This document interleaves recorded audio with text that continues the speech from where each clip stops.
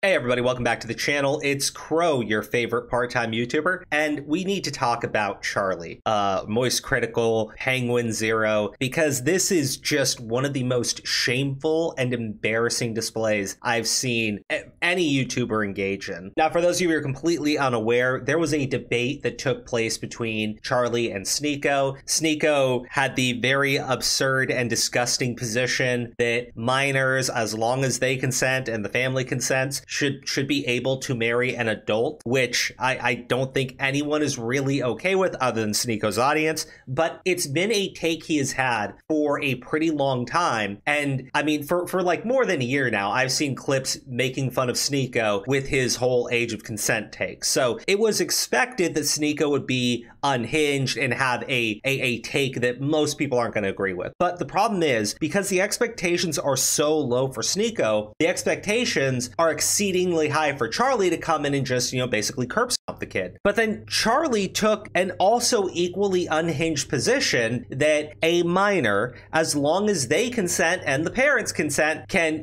chop off their penis. And like, it's really frustrating, okay? It's really frustrating because, one, it was apparent to me, like very, very obvious to me, that Charlie had no clue what he was actually talking about. And I know other people said the same thing and felt the exact same way, that this is something that he really doesn't understand. It's not a subject he is anywhere near an expert on, and he clearly hasn't looked into it, like, at all. But at the same time, if you agree to a debate, even if you think the other person is like completely brain damaged, which a lot of people think Sneako is, right? You are still responsible to prepare for it. Like, figure out what you're actually talking about, figure out what your actual arguments are, and go into it in somewhat good faith and everything. But Charlie didn't. Charlie believed that Sneako was going to be a complete idiot, that he was just going to walk in, wop, wop, wop, and then, Sneako would be done. And it really didn't work that way, because after the stream, Charlie,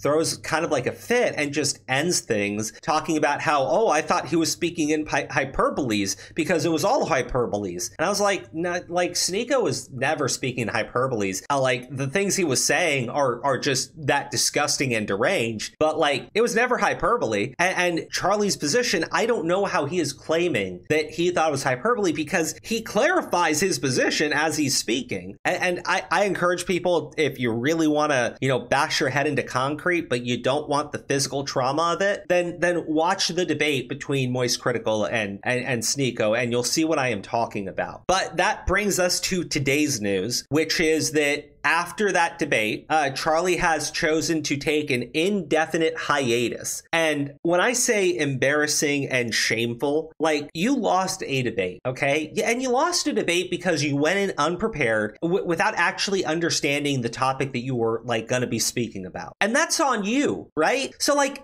be a man, own up to it, right? And just acknowledge, hey, like, I made a mistake. Instead, I've heard excuse after excuse after excuse after excuse, blaming other people, blaming Sneako for confusing you, right? And not accepting, like, any type of accountability. The backlash, like, I understand where Charlie's coming from, where he talks about how, why aren't more people focused on Sneako's position? I was like, because people have known his position. People have known that the guy's unhinged. His fans are, like, not the best people, right? Like, they believe some pretty, like, wild things, but everybody already knew that. So all the focus is on Charlie, all the focus is on him, and he's, like, in this, like, spiraling meltdown, like, in a complete free fall, because he's upset. Nobody is focused on Sneako. Everyone's talking about him. And again, I get that feels like a lot of pressure, but all you have to do is just say, hey guys, I got it wrong. I was wrong. I didn't think about what I said. I didn't go in prepared. And,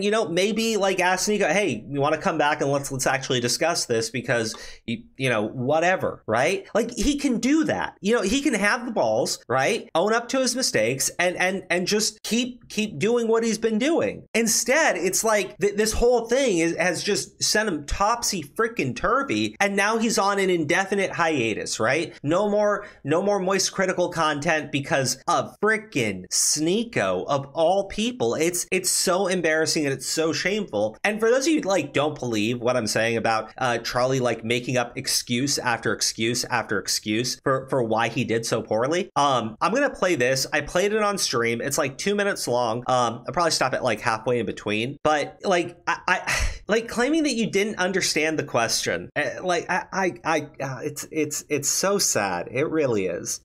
And now I give a perspective on something that immediately gets misconstrued. And I do recognize a lot of it's my fault. I assumed that Sneeko was talking in hyperbole about a 9-year-old getting their dick cut off, because I didn't have the assumption that anyone thought that is how transitioning works.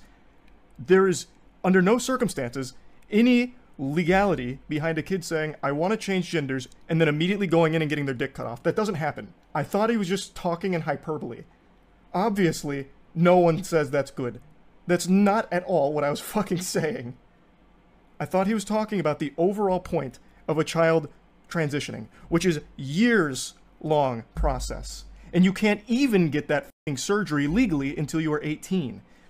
So this is why I said I was going to break it up. I've got a few things pulled up I want to show you. So like the first thing is that there have been many states coming forward right now and outright banning doing these treatments to kids because they recognize it's a harm. Now, I understand the argument's going to be, whoa, those are just far right red states. Okay, that's fine, right? Let's talk about California, which passed a bill that says that if the parents do not affirm the child's gender, right? Meaning the child says, I think I might be a girl trapped in a boy's body, and the parents go, I don't know, let's get you therapy. I don't think you're actually a girl. That's classified as child abuse in California, right? So you can't make this whole thing, well, this takes years, there's a lot of therapy and there's a lot of discussions, when right off the bat, you know, in California, it's classified as child abuse if you actually do that. Oh yeah, sorry. You can also just straight up lose your kid, and this is from a CNBC article. In California, parents may lose custody of the child if they resist gender transition. So parents, like I've talked about how parents are basically blackmailed, like emotionally blackmailed into going along with this stuff because they say that if you don't do this, your child will unalive themselves. But in California, they took it a step further and basically said, we'll take your kid away from you if you don't go along with this. But even worse, right? California doctors get sued for giving a 13-year-old a double mastectomy. And to be clear, right?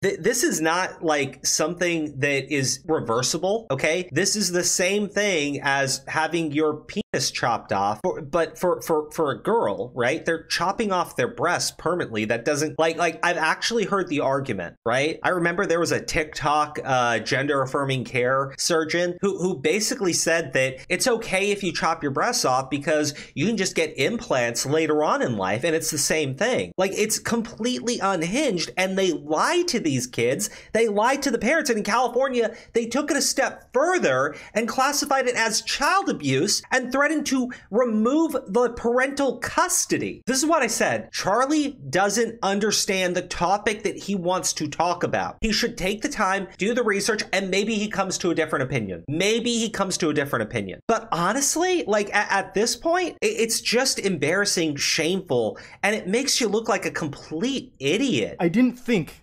that was a literal statement he was making. I did not, and I guess I should have assumed that he was being literal, and that's on me. But I'm sure you can point to like fringe examples of like some evil doctors performing it on like kids or something. I'm sure that happens. There's corruption and everything. But I wasn't under the assumption that's what we were talking about.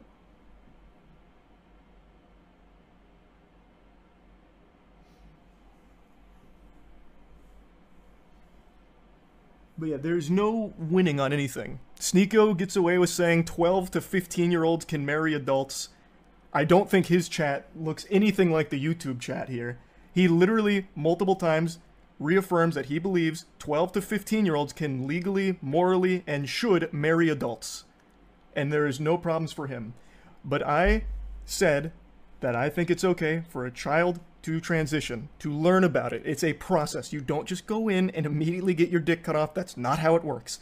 There's therapy, There's other professionals that get involved way years before any kind of surgery can even be an option. Because again, you have to be 18 for the fucking surgery in the first place. So like this whole thing about how they don't perform these surgeries unless you're over the age of 18, that never happens. And if anyone does it, it's actually because they're just a bad person. Like, it's not true, okay? American Society of Plastic Surgeons, right? You can go right here. Patients under 18 years of age may be candidates for gender-affirming mastectomy if the patient, their legal guardians, or their parents, therapist, and their care team believe that delaying surgery until the age of maturity would result in patient harm. What do they mean by patient harm? If you don't do it, the kid will unalive themselves. That is always the threat that they levy on these parents. It's the same shit that they say to push these surgeries through. And then who benefits? The plastic surgeon, the pharmaceutical company, because these kids are hooked on medication for the rest of their lives. Charlie doesn't understand any of this stuff, but he continues to talk about it, right? Oh, I misunderstood the question. This has never happened. This never happens in the real world. Like, I'm sorry. You have no understanding of this subject. You should just shut the fuck up. Like, I get why he's mad, because Sneeko isn't being given the same level of criticism Charlie's being given. But again, the reason why is all the expectations on Charlie. Everyone expects Sneeko to walk in drooling all over himself, talking about how the age of consent should be somewhere between like 15 and maybe lower, right? Like, that's Sneeko. Everyone expects it out of Sneeko. Nobody expects this from Charlie. And again, like, I don't care that you got something wrong. I don't care that you flunked a debate, right? Like, yeah, it's embarrassing, you know, take it on the chin and grow the fuck up. But like, doing this, right? I misunderstood. Oh, it was hyperbole. Why does nobody care about Sneeko? Stop talking about me. I'm gonna take an indefinite hiatus because all of the stress. Bro, like, I think I've lost all respect for Charlie over this, right? I don't care if he comes back in a couple weeks and goes like, oh, I made it. Like, no. It's one thing to be wrong. It's another thing to tuck your tail in between your legs and slink off into the shadows like an absolute coward. Anyways, guys, you let me know what you think in the comment section below. I used to like Charlie, but after this, absolutely not. Embarrassing, shameful, stupid, and just nasty.